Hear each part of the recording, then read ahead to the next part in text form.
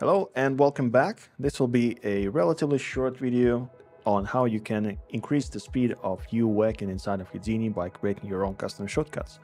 So let me give you an example. For example, we create a geometry. Let's make a box.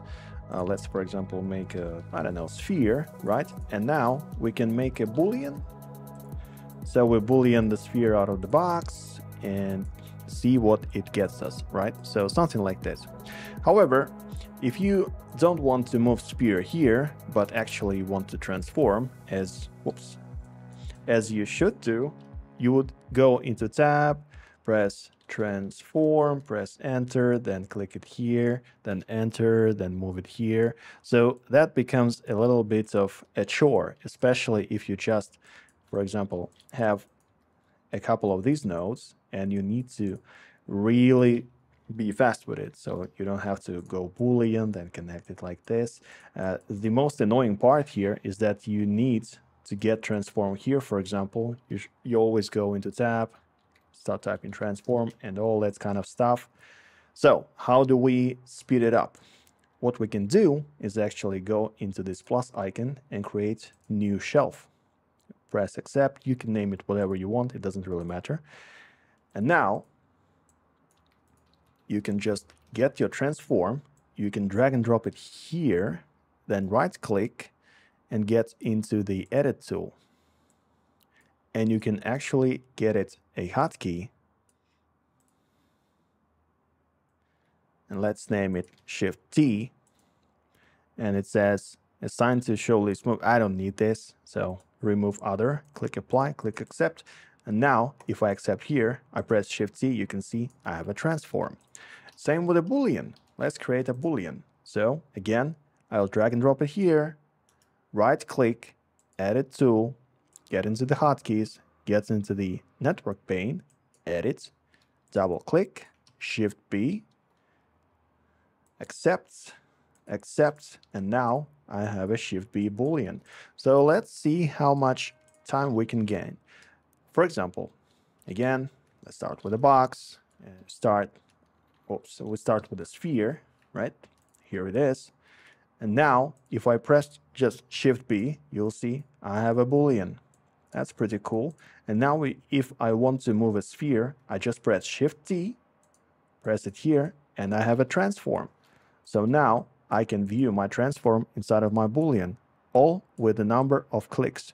You can also create copy to points, for example, or copy transform. I usually use copy to points. You can drag and drop it here, edit tool, make it something like Control Shift C, accept, and now you have copy to points up and ready. So there you go. A couple of other things, of course, if you remember, you can hold down Y to make scissors. You can hold down J to make connections.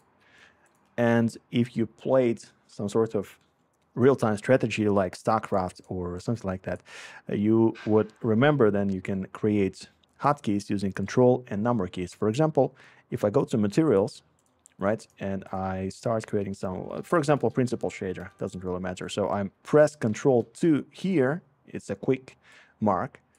I Control 1 here, and here I make Control 3. So now if I press 2, I'll get to my principal shader. 1 to the overview. 3, I can jump into my network view.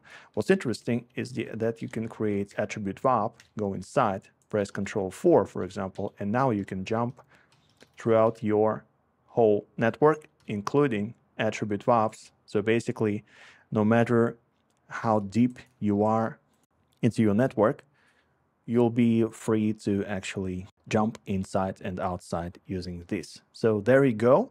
And finally, of course, if you remember, you can use those pie menus, for example, for modeling.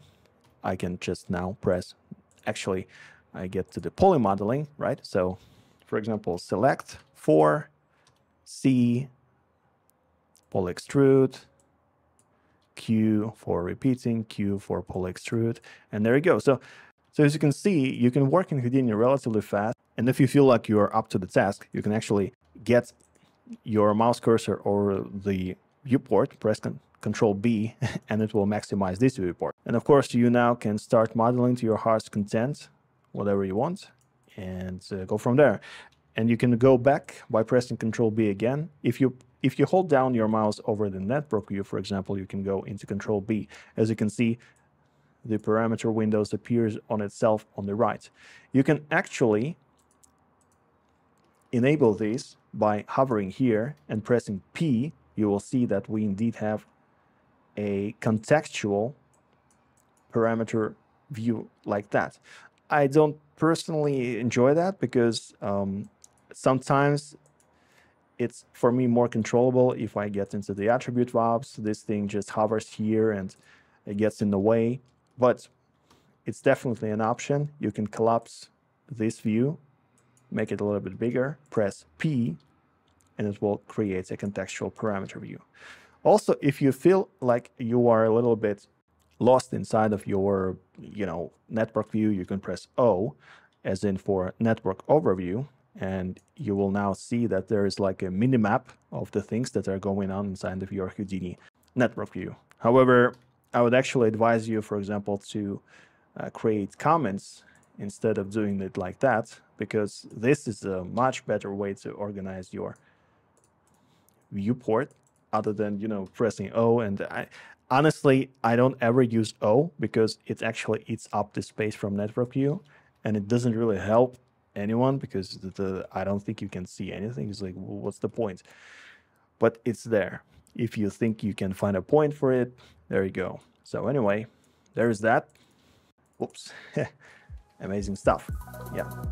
Again, you can press C to change the color, and there you go. 1, 2, 3, 4. Shift transform. Whoops. Shift T for transforming, and you will see that we indeed have our geometry. So there you go. That's a number of things you can use to speed up your workflow inside of Houdini. Hopefully it was helpful. If you want to learn more, don't forget to subscribe. If you like the video, press the like button. If you have ideas, suggestions, don't hesitate to leave a comment. And hopefully you have a good day, and see you later. Bye-bye.